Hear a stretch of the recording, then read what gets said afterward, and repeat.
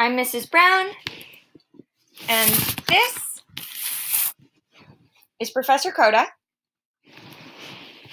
And today we are going to be reading for you The Boy Who Harnessed the Wind by William Kamkwamba. In a small village in Malawi, where people had no money for lights, nightfall came quickly and hurried poor farmers to bed. But for William, the darkness was best for dreaming. He dreamed of building things and taking them apart, like the trucks with bottle cap wheels parked under his bed, and pieces of radios that he'd crack open and wonder, if I can hear the music, then where is the band? His grandpa's tales of magic also whispered in the pitch black of his room. Witch planes passed through the window, while ghost dancers twirled around the room, as if 100 men were inside their bodies.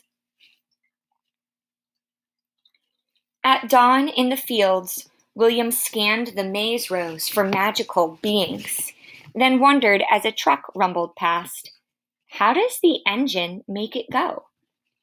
Pay attention where you throw that hoe, his father shouted. You'll cut off your foot. For all its power over dancers and flying things, magic could not bring the rain. Without water, the sun rose angry each morning and scorched the fields, turning the maize into dust. Without food, Malawi began to starve.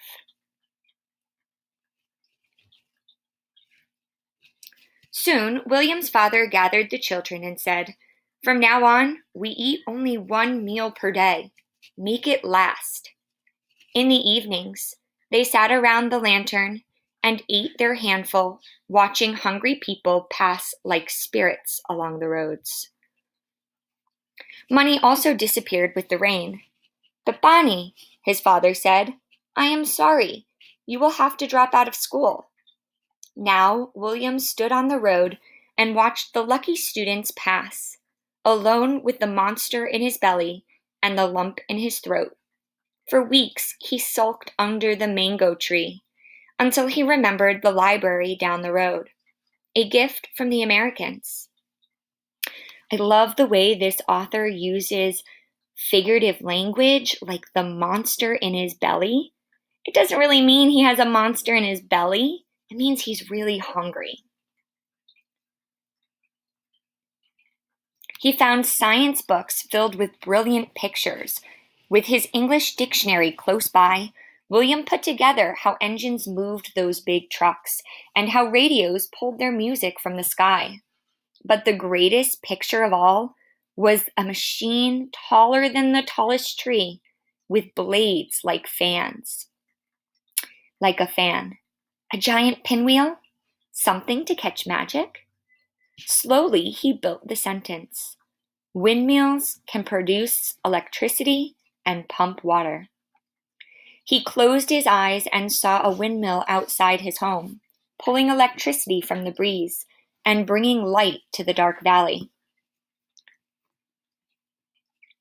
He saw the machine drawing cool water from the ground, sending it gushing through the thirsty fields, turning maize tall and green. Even when farmers' prayers for rain went unanswered, this windmill was more than a machine. It was a weapon to fight hunger. Magetsi a mefepo, he whispered. I will build electric wind.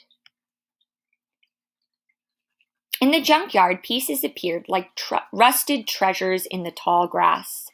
A tractor fan, some pipe, and bearings and bolts that required every muscle to remove. Tonga! He'd shout to the birds and spiders, holding up his prize. But as William dragged his metals home, people called out, This boy is masala. Only crazy people play with trash. After many weeks, William arranged his pieces in the dirt, a broken bicycle, rusted bottle caps, and plastic pipe. Even a small generator that powered